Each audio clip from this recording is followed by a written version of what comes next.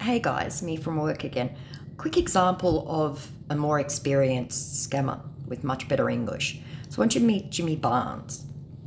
Hello, beautiful. Thank you for being an amazing fan. Your like on my spot attracted me to your profile. Please respond as I look forward to hearing from you. Right? And that's not the experience part. I said, you are surely not approaching an Australian while pretending to be another Aussie, because your English and deep knowledge of Jimmy will not stand up in any way. I'm just giving you a chance to crawl away now before you embarrass yourself any further.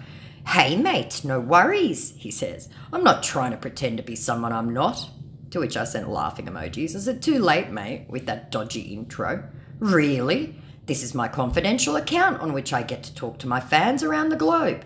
I just hope I got to talk to you. You don't have to be a little bit skeptical. I understand the skeptical attitude because of the situation around the world now. If it's okay by you, we can get to talk so you can know it the real me. Right? I said, oh my God. I said, you're really going for it then? Fine, let's do this. You won't mind answering some questions only Jimmy and his fans would know then, would you? Stuff you can't Google, as in not on the internet. Doing this? I just want you to believe it. Maybe at the end you would stop questioning me, lol. If you don't want to talk, I understand.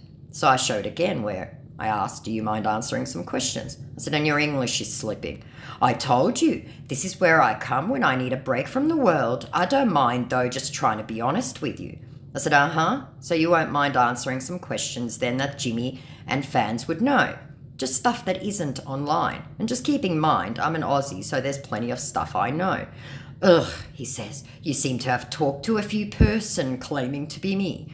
I said, ugh, it appears you aren't willing to answer the questions then, ipso facto relegating yourself into the same category of fake. Okay, ask me the questions. I said, brilliant. What is Jimmy's favourite song to sing live and why? The why is very important. You have 20 seconds as this is common knowledge. Oh, and who is Mark to Jimmy? So he had put in an entire paragraph, which I didn't screenshot because I didn't think he'd delete it, going on about how much he loved the song Working Class Man, which was copy and pasted from Jimmy's own book, right? So he'd gone into the book and he'd copy pasted it. And my response was wrong. And then around Mark, he said, Mark. Well, let me tell you, Mark is actually my brother. We've had some great times together, both on and off the stage. He's a talented musician himself, and we've shared many memorable moments making music as a family. It's always special when we get to perform together. Again, not quite accurate, but not wrong, right? So again, he's copy-pasted this, right? I said, you got the wrong song. Good copy and paste, though. How? He says. I said, it was well done. So where are you chatting from? He tries. I said, you've done some research at least. Better than some fakes, but not good enough, dude. And at that point, he deleted that thing about Working Class Man. I said, deleting parts of the message is stupid. It just shows you're fake.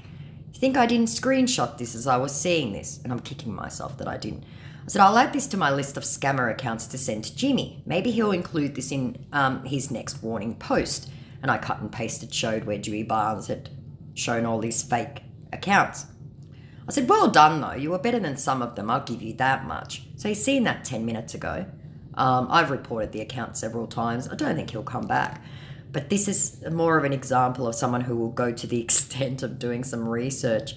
Still not good enough to fool anyone, not a real fan, and not anyone who's Australian.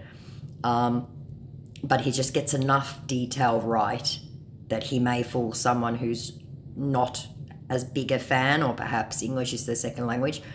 And obviously deleting that whole paragraph about the song Working Class Man, which was cut and paste. And he deleted it because I mentioned cut and paste. So yeah, he'd absolutely gone and cut and pasted it out of the book. So that was another one this morning. So a bit more experienced. Have a great day. Bye.